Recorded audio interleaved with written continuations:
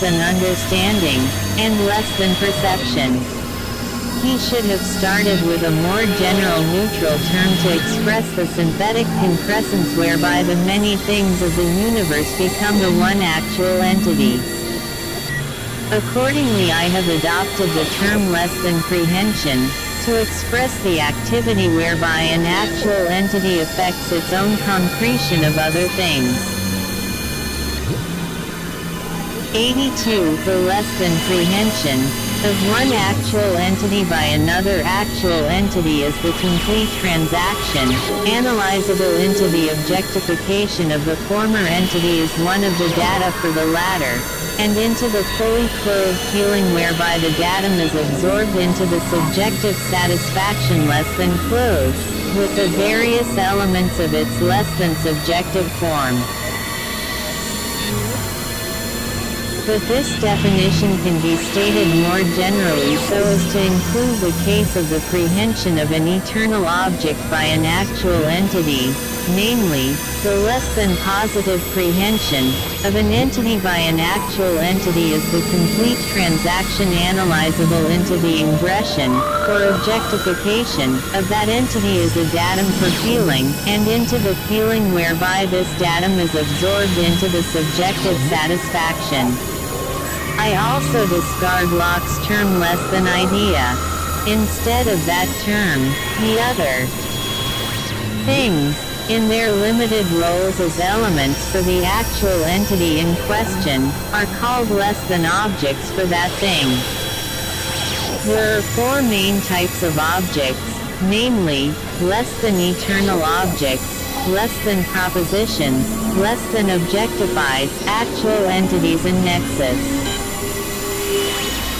These less than eternal objects are Locke's ideas as explained in his essay 1t where he writes, "Idea is the OECT of thinking. Every man being conscious to himself that he thinks, and that which his mind is applied about, whilst thinks. Being the ideas that are there, it is past doubt that men have in their minds several ideas, such as those expressed by the words, whiteness, hardness, sweetness, thinking, motion, man, elephant, army, drunkenness, and others." Related 3.2 when discussing general terms, and subconsciously, earlier in his discussion of less than substance, in 2.23 he adds parenthetically another type of ideas which are practically what I term less than objectified actual entities and less than nexus. He calls them less than ideas of particular things, and he explains why, in general, such ideas cannot have their separate names. The reason is simple and undeniable: there are too many actual entities. He writes, but it is beyond the power of human capacity to frame and retain distinct ideas of all the particular things we meet with. Every bird and beast men saw, 83 every tree and plant that affected the senses, could not find a place in the most capacious understanding. The context shows that it is not the impossibility of and less than idea, of any particular thing which is the seat of the difficulty, it is solely their number. This notion of a direct less than idea, or less than feeling, of an actual entity is a presupposition of all common sense. Santayana ascribes it to less than animal faith.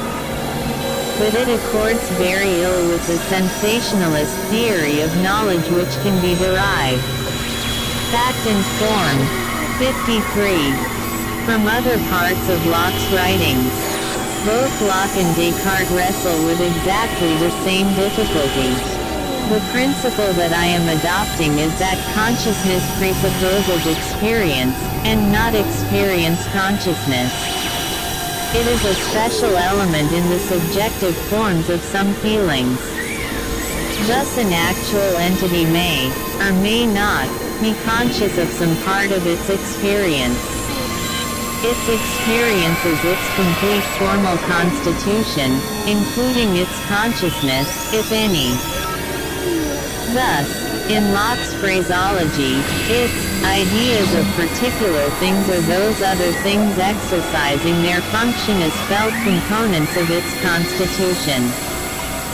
Locke would only term them ideas when these objectifications belong to that region of experience lit up by consciousness. In section 40 of the same chapter, he definitely makes all knowledge to be founded in particular things. He writes,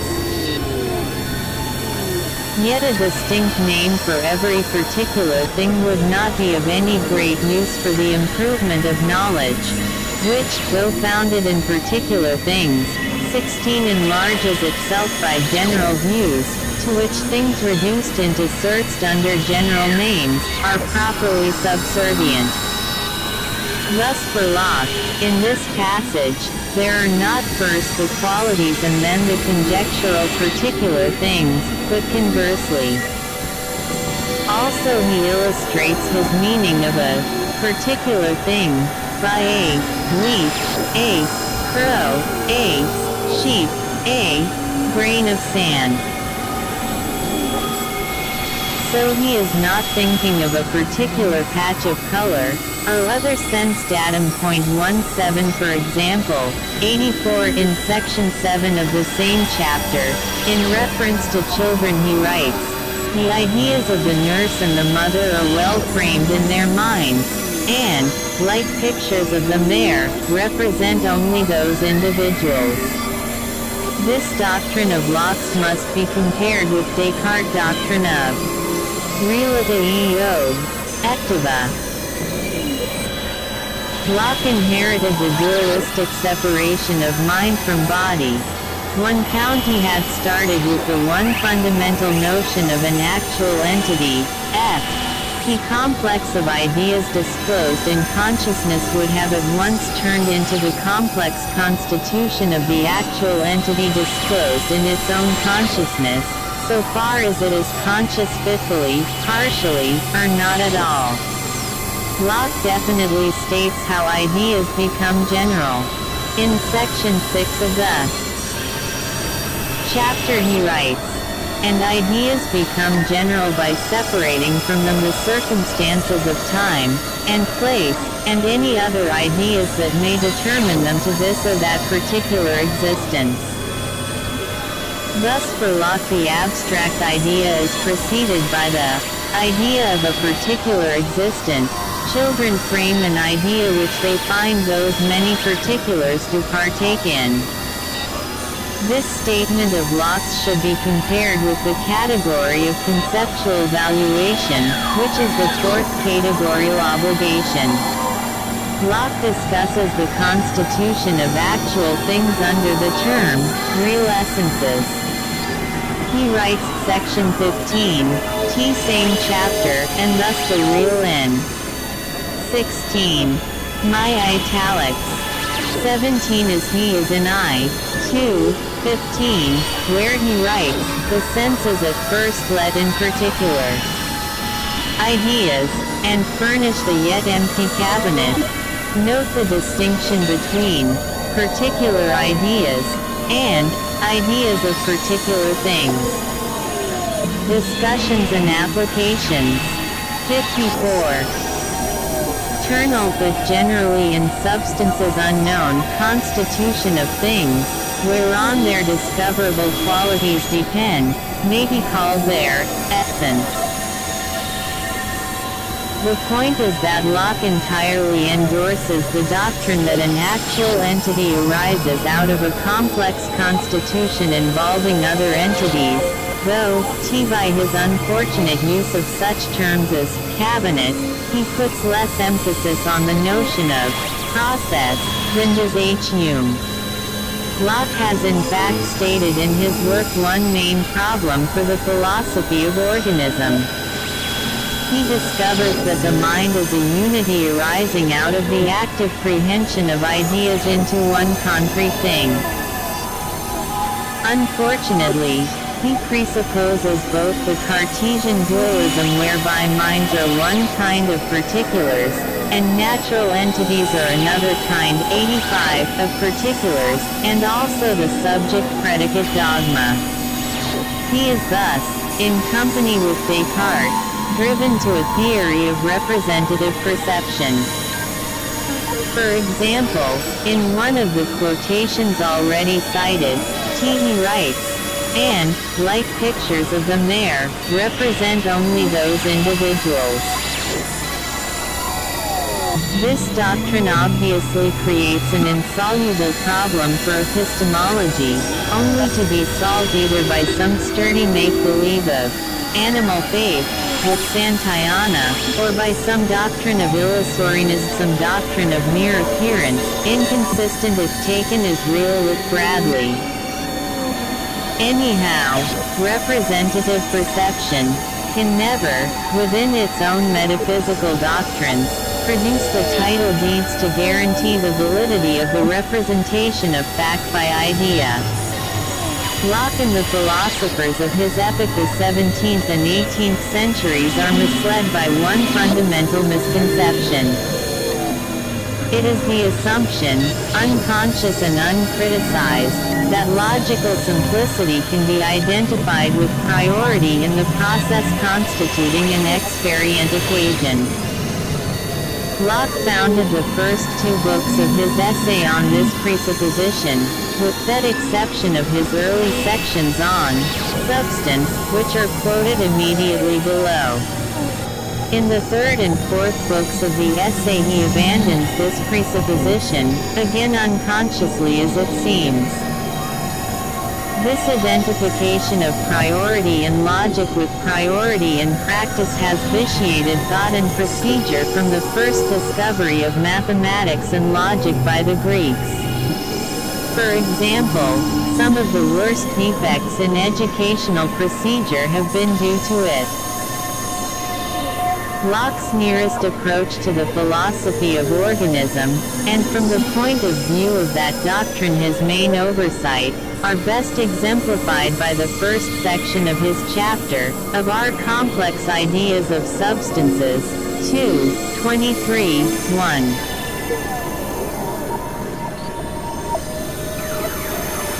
He writes, "The mind, being, as I have declared, furnished with a great number of the simple ideas conveyed in by the senses, as they are found in exterior things, or by reflection on its own operations, takes notice, also, that a certain number of these simple ideas go constantly together, 86 which being presumed to belong to one thing, and words being suited to common apprehensions, and made use of for quick dispatch, are called, so united in one subject, by one name, which, by inadvertency, we are apt afterward to talk of and consider as one simple idea, which indeed is a complication of many ideas together, because fact and forms, 55. As I have said, not imagining how these simple ideas can subsist by themselves, we accustom ourselves to suppose some substratum wherein they do subsist, and from which they do result, which therefore we call substance." In this section, Locke's first statement, which is the basis of the remainder of the section, is exactly the primary assumption of the philosophy of organism, the mind, being, furnished with a great number of the simple ideas conveyed in by the senses, as they are found in exterior things. Here the last phrase, as they are found in exterior things, asserted what later I shall call the vector character of the primary feelings. The universals involved obtain that status by reason of the fact that they are found in exterior things. This is Locke's assertion, and it is the assertion of the philosophy of organism. It can also be conceived as a development of Descartes' doctrine of relatis objectiva. The universals are the only elements in the data describable by concepts, because concepts are merely the analytic functioning of universals. But the exterior things, although they are not expressible by concepts in respect to their individual particularity, are no less data for feeling, so that the concrescent actuality arises from feeling their status of individual particularity, and thus that particularity is included as an element from which feelings originate, and which they concern. The sentence later proceeds with, "A certain number of these simple ideas go constantly together." This can only mean that in the immediate perception, a certain number of these simple ideas are found together in an exterior thing, and that the recollection of antecedent moments of expery hence discloses that the same fact, of 87 togetherness in an exterior thing, holds for the same set of simple ideas. Again, the philosophy of organism agrees that this description is true for moments of immediate experience. But Locke, owing to the fact that he veils his second premise under the phrase, "go constantly together," omits to consider the question whether the exterior things of the successive moments are to be identified. The answer of the philosophy of organism is that, in the sense in which Locke is here speaking, the exterior things of successive moments are not to be identified with each other. Each exterior thing is either one actual entity, or more frequently, is a nexus of actual entities with immediacies mutually contemporary. For the sake of simplicity we will speak only of the simpler case where the exterior thing means one actual entity at the moment in question. But what Locke is explicitly concerned with is the notion of the self-identity of the one enduring physical body which lasts for years, or for seconds, or for ages. He is considering the current philosophical notion of an individualized particular substance, in the Aristotelian sense, which undergoes adventures of change, retaining its substantial form amid transition oft accidents. Throughout his essay, he in effect retains this notion while rightly insisting on its vagueness and obscurity. The philosophy of organism agrees with Locke and Hume, that the non-in 56. Discussions and applications.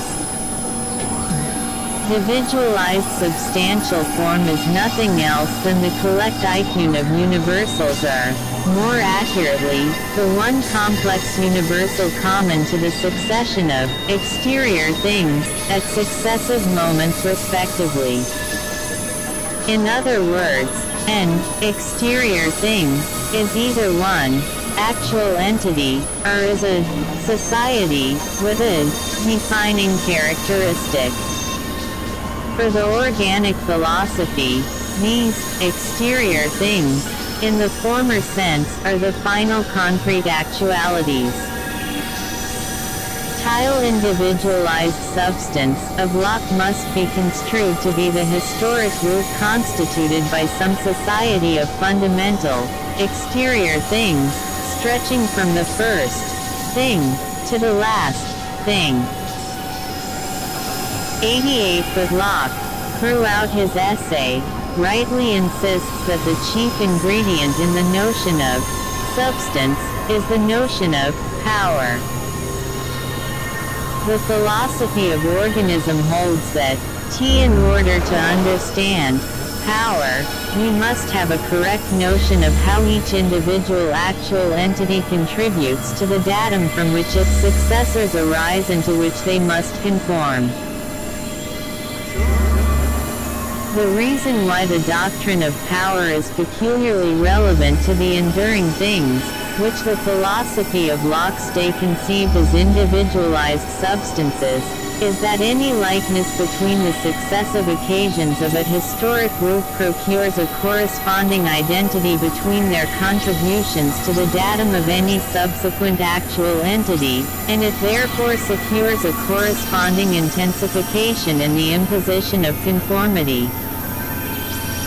The principle is the same as that which holds for the more sporadic occasions in empty space, but the uniformity along the historic route increases the degree of conformity which that route exacts from the future.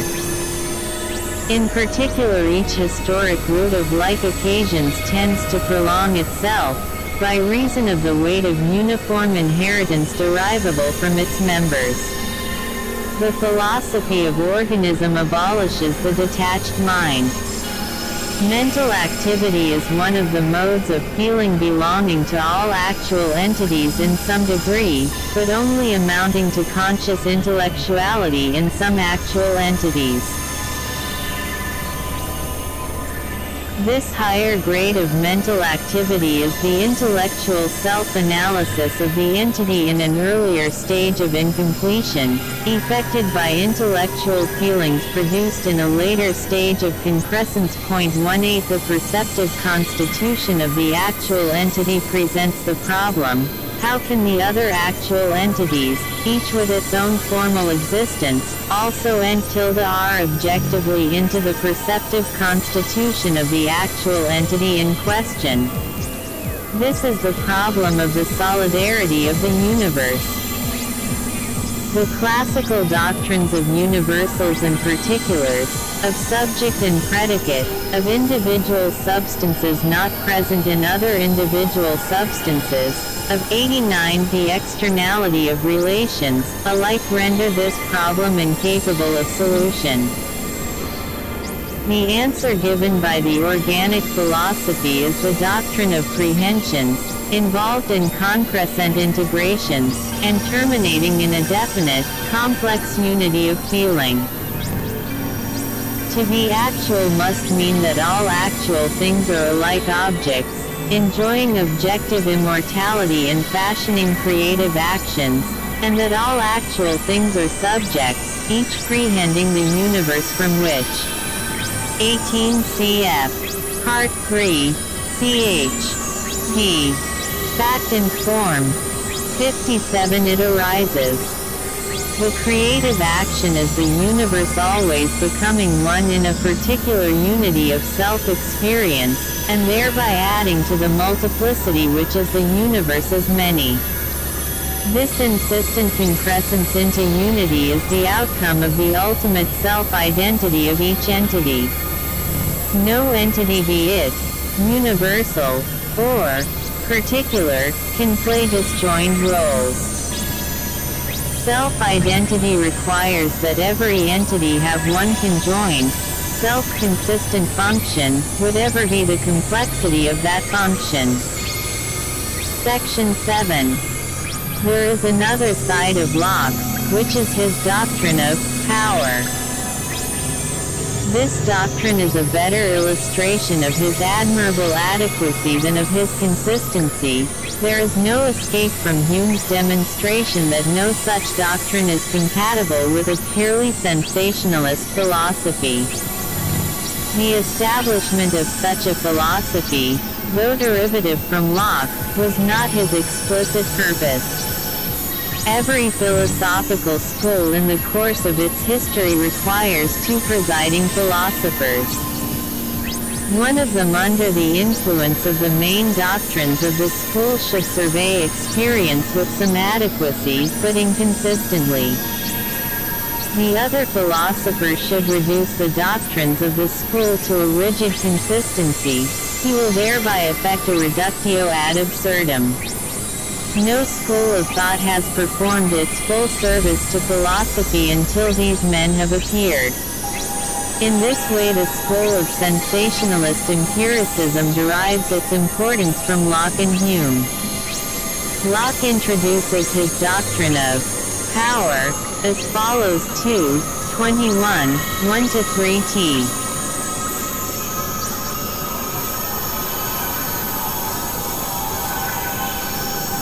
This idea how got the mind being 90 every day informed by the senses of the alteration of those simple ideas it observes in things without, and taking notice how one comes to an end and ceases to be, and another begins to exist which was not before, reflecting also on what passes within itself, and observing a constant change of its ideas, sometimes by the impression of outward objects on the senses, and sometimes by the determination of its own choice, and concluding, from what it has so constantly observed to have been, that the like changes will for the future be made in the same things by like agents, and by the like ways, considers in one thing the possibility of having any of its simple ideas changed, and in another the possibility of making that change, and so comes by that idea which we call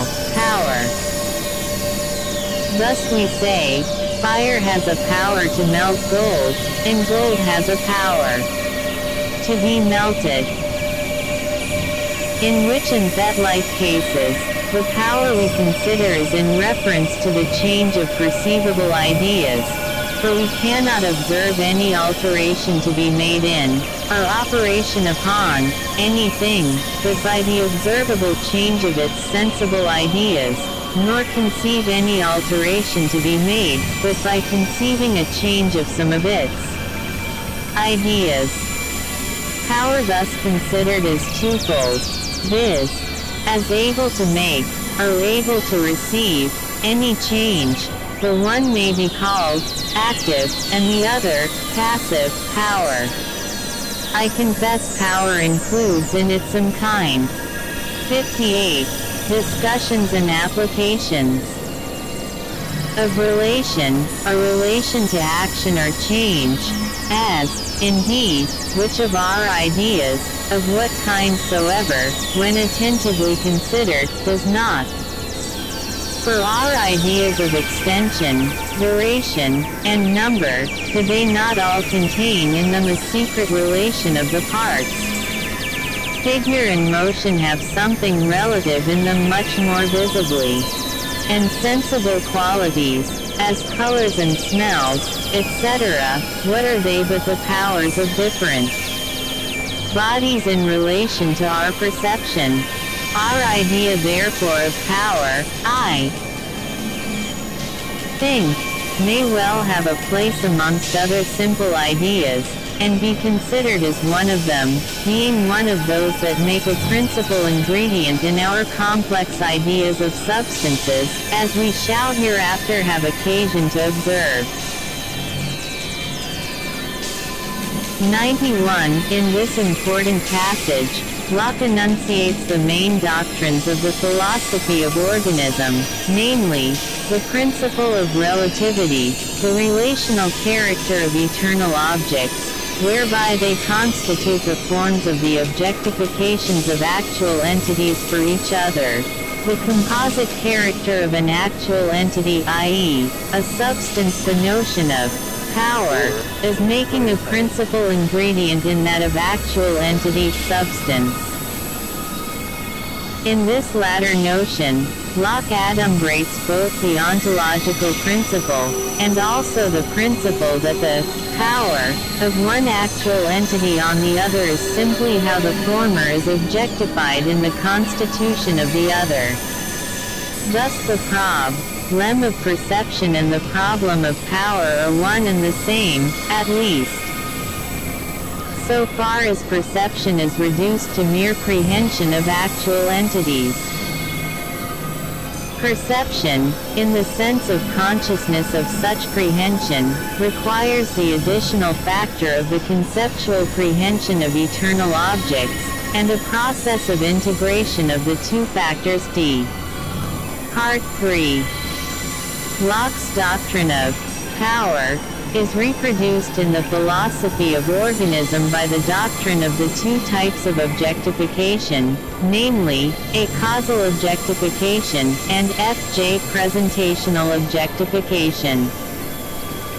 In causal objectification, What is felt subjectively by the objectified actual entity is transmitted objectively to the concrescent actualities which supersede it.